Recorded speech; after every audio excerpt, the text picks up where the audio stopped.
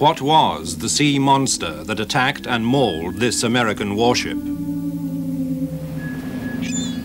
Did a giant octopus as big as Piccadilly Circus come ashore on this beach? Did the legendary Serpent of the Sea appear to this Cornish fisherman? Out come the head about 3 feet away from the body. Had a good look at it. Presuming it didn't like to look away, and he just disappeared, submerged. Mysteries from the files of Arthur C. Clarke, author of 2001 and inventor of the communications satellite. Now in retreat in Sri Lanka, after a lifetime of science, space and writing, he ponders the riddles of this and other worlds. I'm standing in front of my bungalow on the extreme southern tip of Sri Lanka. Just over 100 years ago, according to the London Times, which is not prone to sensational reporting, a schooner, the Pearl, of 150 tons, sailed from Galle Harbour, which is the next bay to here. That schooner sailed past here into the Bay of Bengal, and there she was attacked and sunk by a giant squid. This was observed from a P&O liner, which rescued some of the survivors from the schooner. It's an incredible story, but when one considers the enormous amount of unexplored ocean, there are 6,000 miles of empty sea from here to the icy walls of Antarctica. One can believe that out there lurked unknown and perhaps gigantic monsters still unknown to science.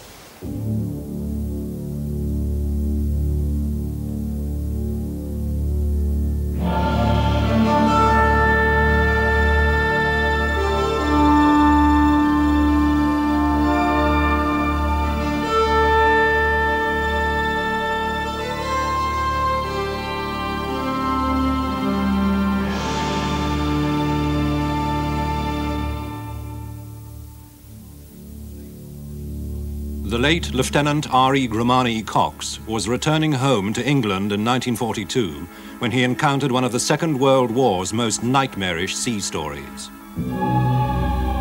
His troopship was sunk by a German raider in the South Atlantic. Cox found himself on a fragile raft beset by sharks. After 5 days came a sinister assault. Cox showed the evidence later to a friend.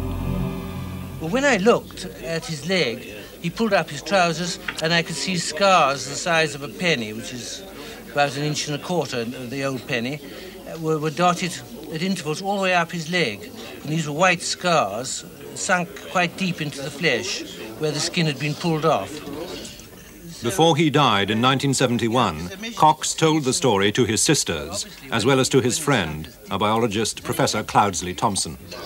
Yes, he didn't show me that. He only showed me the... You did that on the legs. You were his sisters, and this was in the mess. There were 12 of them on the raft initially, and only 3 survived to the end of the 5 days. And one of the most horrifying things that happened while they were lying there, dying one by one from thirst, was one evening when they were attacked by a giant squid. An enormous shape appeared beside the raft, and a huge arm came over and snatched one of the men and tore him off the raft before anybody could do anything to save him. And presumably he was eaten.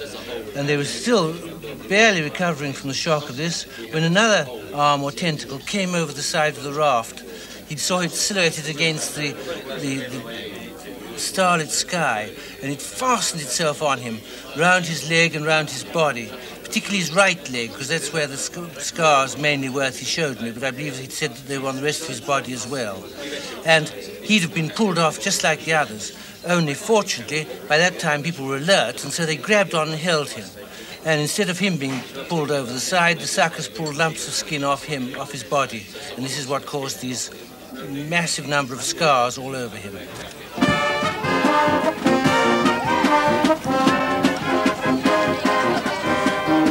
On her maiden voyage out of San Diego, the U.S. Navy frigate Stein also had a weird encounter. The Stein's anti-submarine sonar gear suddenly went US, unserviceable. She sailed home. Once the family reunions were over and the ship was in dry dock, Petty Officer Ira Carpenter went down to examine the underwater dome. We noticed that there were some quite long scratches starting from the front and the side and down underneath the dome itself. The longest one, I would say, was about 4 feet long. At the bottom of each one of these cuts, or at least 90% of the cuts, was something embedded underneath the rubber coating itself. Of course, I was interested to determine what that was. I had never seen anything like this before. This type of damage was brand new to me. So I used my knife to pick out this foreign object underneath the no-foul coating. And it looked to me like it was a claw. And I quipped to my SW officer at the time. I said, look here, it looks like we have been attacked by a bunch of small alligators. Navy biologist F.G. Wood. This is a small piece of the no-foul covering that was taken from the sonar dome of this ship.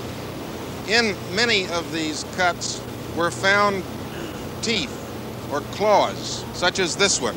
And it's apparent that whatever did this damage grasped the dome and ripped all the way through this rubber covering to the metal below.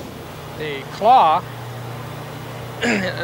looked like it had been wrenched out of whatever had put it there. I think that it must be from a squid, because squids do have claws or hooks similar to this.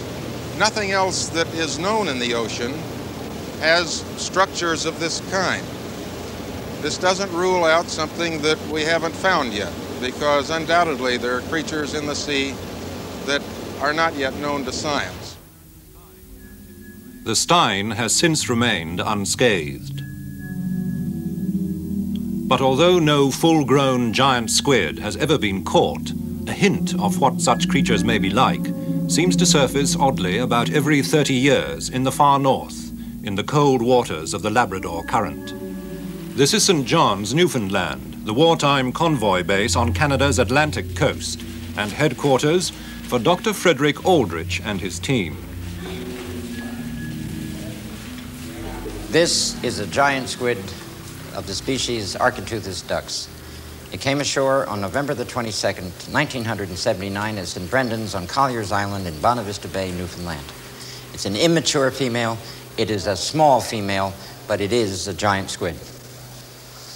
During World War II, as ships would leave the harbor, they would be torpedoed by submarines, and when the survivors would go over the sides and hit the life rafts, giant squid would surface, pull them off of the rafts, and take them to their death under the surface. I cannot help but speculate that what we know about squid and its attraction to red, I just wonder if the red life jacket of the traditional Mae West life jacket might not have been a contributing factor in the death of those seamen.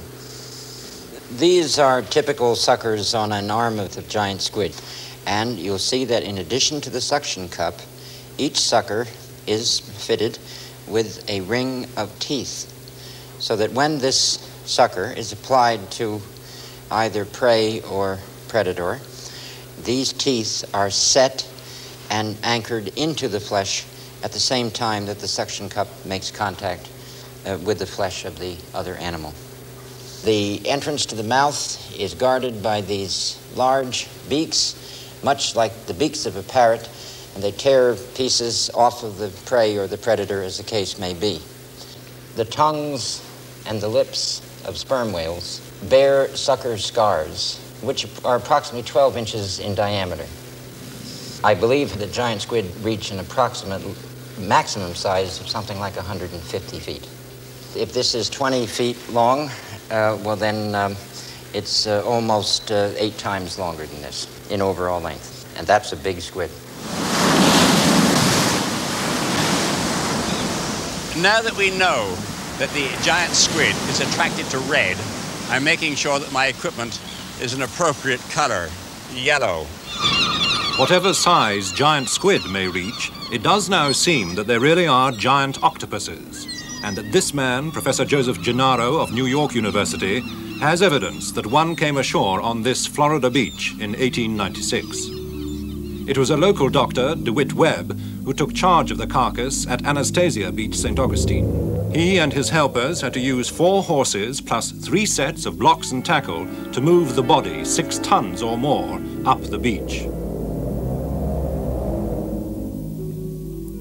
The mere stump of the one remaining tentacle was truly awesome, 32 feet long. Perhaps an effective example of the size of the octopus which might be represented by Webb's find would be to first look at the common octopus in this position and realize that Webb's octopus would actually stretch tip to tip from here to the red car up the beach. Part of the material eventually landed in the Smithsonian Institute in Washington, D.C. And all that remains of the octopus of the deep is this piece of tissue. Notice that it is sinewy and fibrous in its structure, something in the nature of beef or soup meat. When I examined these tissues, I found that that pattern, looked at in the polarizing light of the polarizing microscope, was most similar to that of the true octopus. All this gives me strong reason to believe that what Dr. Webb found was indeed a gigantic specimen of octopus. Almost every year, surprising discoveries are made in the ocean.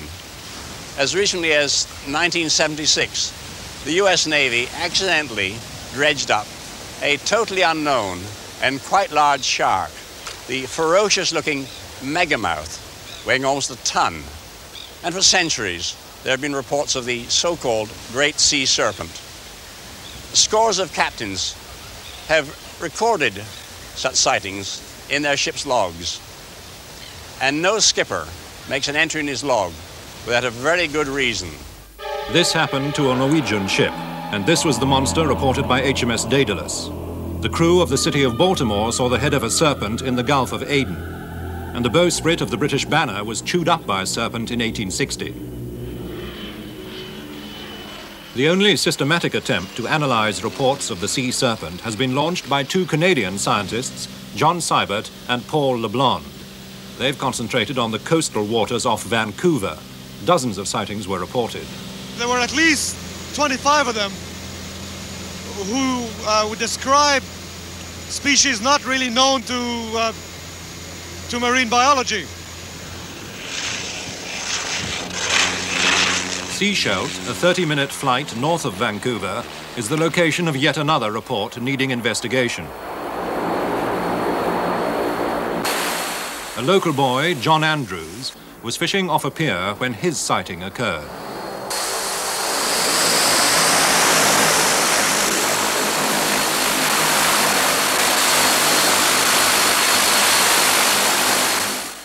Could you tell us exactly what it looked like? I guess it looked pretty much like a long snake-like thing with fins on it. And at first sight of it, I saw a head about 1.5 feet long, about 8-9 inches wide. And it had large cat-like eyes, and they reflected light like a cat's, and they could move in opposite directions. One was looking at me and one at the bottom. And then I noticed that it was about the thickness of my thigh, about almost a foot around. The body of the animal? Yeah, the body itself. And it was, after it had swum underneath me, I noticed that it was probably about 40 or 50 feet long. Did it have fins? Yeah, it had 2 in the front, 2 in the back, and it swam undulated, like up and down instead of side to side. And it swam right under me. It's difficult to say what kind of creature John saw. It certainly doesn't match well with any kind of known mammal or any kind of known fish for that matter. The long snake-like body suggests that it's not a mammal, but its up and down undulation motion is typically mammalian. We found that there were about 3 main categories of strange animals which had been reported. One of them was serpentine of the kind that John Andrews described to us. There was another one with a long neck and rather coarse hair like coconut fibers, as it was described by one witness. And a third category also had a long neck, but was sometimes mentioned to have a mane, and sometimes also mentioned to have horns, with a head looking like that of a sheep or like that of a giraffe.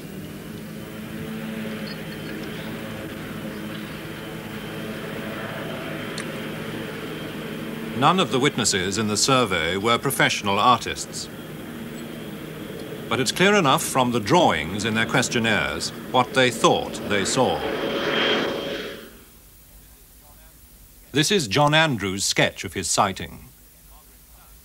Margaret Stout saw this in 1961, and David Miller saw this creature off Discovery Island. But it may be that the body of such a sea monster has fallen into the hands of man. In September 1977, this Japanese fishing boat was off the east coast of New Zealand when it trawled up in its nets a mystifying carcass. The Japanese TV networks were excited enough to helicopter teams out over the South Pacific and winch their reporters down onto the ship at sea.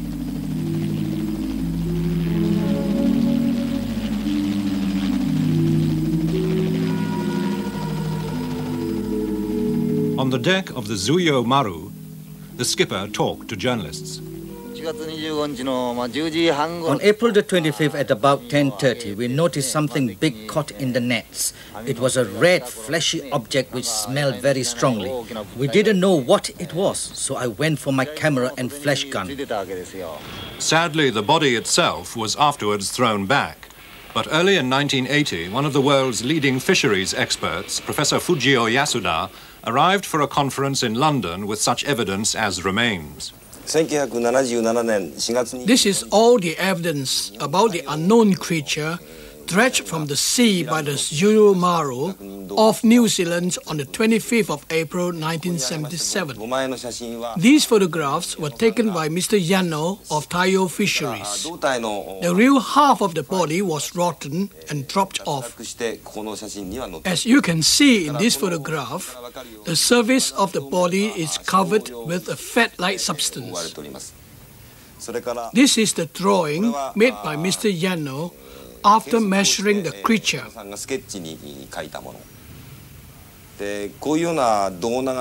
I can't think of any known fish which has this shape. I can't tell what this creature is, but I assure you that it is completely unknown to us. But sea monsters don't only materialize in the remote oceans. In 1976, just 30 miles off the Lizard in Cornwall, two fishermen, George Vinicum and John Cox, also met a monster. Well, it went steaming 30 miles off, 25 to 30 miles off. Saw what I thought was an upturned boat on the horizon. So we went over to investigate. When we got closer, we could see it wasn't an upturned boat. It was something that, well, neither of us have seen before. So it was dark in colour and had sort of humps on the back. I should say it was, well, between 15 and 18 feet in length and rising above the sea about 3 feet. It was a flat, calm day. There was no disturbance on the sea at all. When we got up closer, well, a little closer, I came astern, to our amazement, up out the water about 3 feet from this body, head appeared out the water. And it was a, well, thing I've never seen before after about 40 years of sea. And it gradually sank in the water and disappeared. But after talking about it, the only thing we could explain it was very much like a prehistoric animal.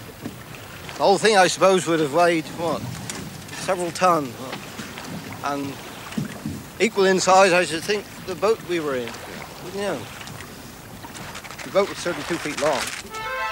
Although whales and many sea creatures occasionally come ashore, there seem to be few records of a stranded sea monster. One of the most celebrated, however, occurred in 1808 beneath the cliffs of the island of Stronsa in Orkney. Precise drawings were made of the Stroncer beast at the time, and its dimensions were carefully measured. More than 50 witnesses swore to what they had seen. Today, among the other exotic exhibits at the Royal Scottish Museum in Edinburgh, is a piece of the backbone of the Stroncer beast. It's now in the care of Dr. Jeff Swinney.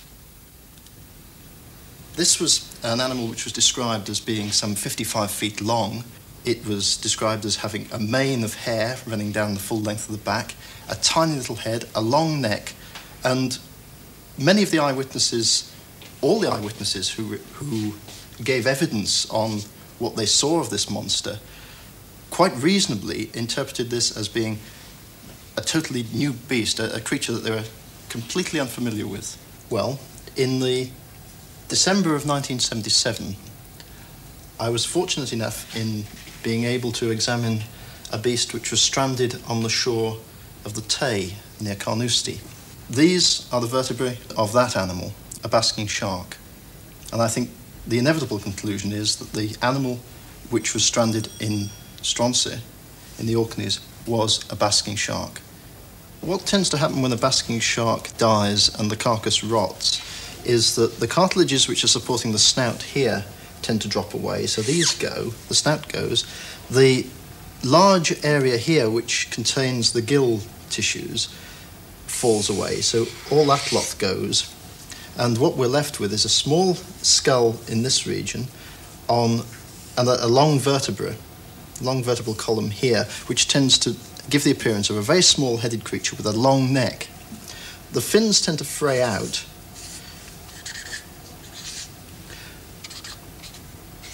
And in the case of a male, another set of what might appear to be limbs would be in this region here, and the lower lobe of the tail tends to fall away. So what we're left with is this small-headed, long-necked creature with this long, tapering body. But a rotting basking shark certainly doesn't explain the beast with great teeth, and basking sharks are tiny, which came ashore, also in Scotland, at Gourock on the River Clyde in 1942.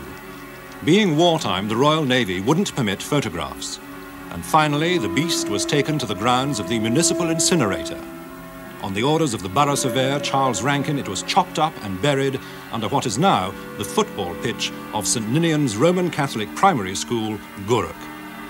Mr. Rankin. I can't see that this carcass was a rotting basking shark. In the first place, this animal showed no signs of rotting. It was absolutely complete, unmarked. The monster measured approximately 28 feet from the tip of the nose to the end of the tail. The body, as it lay on the ground, was approximately 5 to 6 feet deep. The body could be described as having three parts: the body, the neck and the tail, and the neck and tail tapered very gradually away from the body. The animal had teeth about perhaps that size, and on both jaws.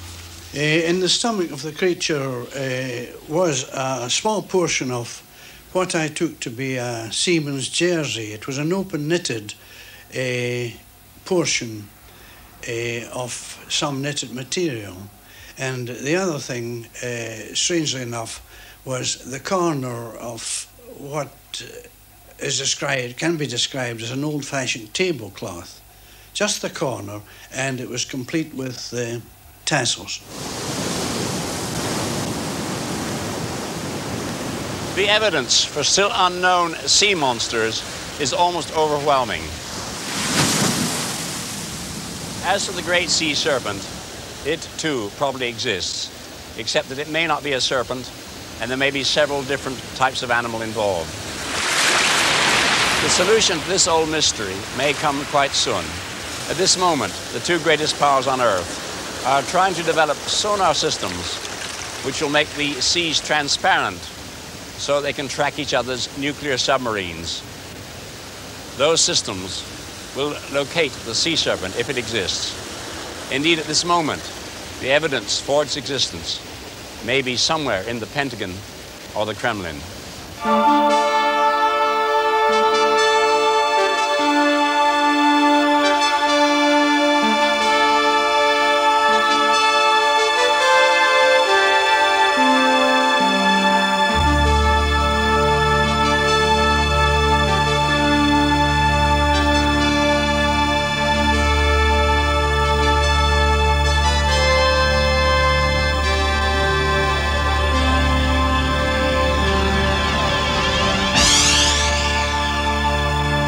Next week, the extraordinary wisdom of the ancients.